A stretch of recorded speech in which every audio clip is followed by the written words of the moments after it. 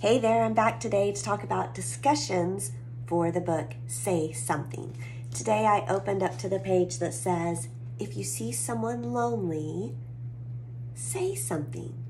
Say anything. Did you know that more than half of our students have reported feeling lonely? Some of the time, all of the time, or at least once a week? It's true, even in a room full of other students, they could still feel lonely. They could feel left out. So as a teacher, I love to make my students feel like part of our classroom family. And one way you can teach our students to do that is by discussing, what does it feel like to be lonely? How could you help somebody that's maybe feeling lonely? This teaches them not only to speak up and say something, but to have empathy for others. So I hope that you will go out and not only purchase Say Something, but all of the other books written by Peter H. Reynolds. They really are